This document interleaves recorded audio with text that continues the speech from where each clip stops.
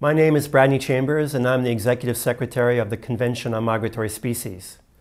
It's hard to believe that the last conference of the parties in Quito took place over 2 years ago, and that means that the next conference is just now months away. The international wildlife conservation community will be gathering in Manila at the CMS COP12. Really, this is the most foremost international wildlife conference in the environmental calendar.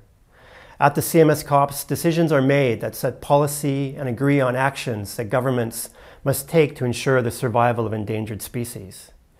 It's also a conference that very much contributes to the SDGs through contributing to a healthy planet, providing food, shelter, and livelihoods for people, and guaranteeing a place for wildlife.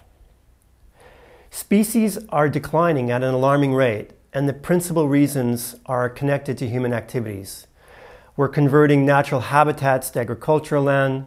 We're felling forests for their timber at unsustainable rates. We're using the oceans as rubbish dumps. We're overfishing the seas, and we're poisoning the environment with industrial emissions, fertilizers, and pharmaceuticals, and putting obstacles in the way of migratory animals in the form of pipelines, wind turbines, roads, and railways.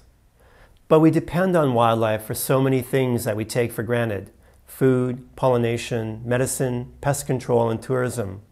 These are services that we can put a price tag on, and they're worth billions of dollars a year. What we can't put a price tag on is a cultural and aesthetic value.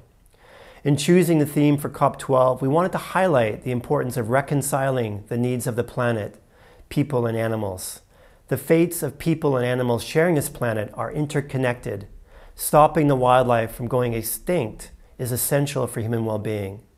Their future is our future. See you in Manila.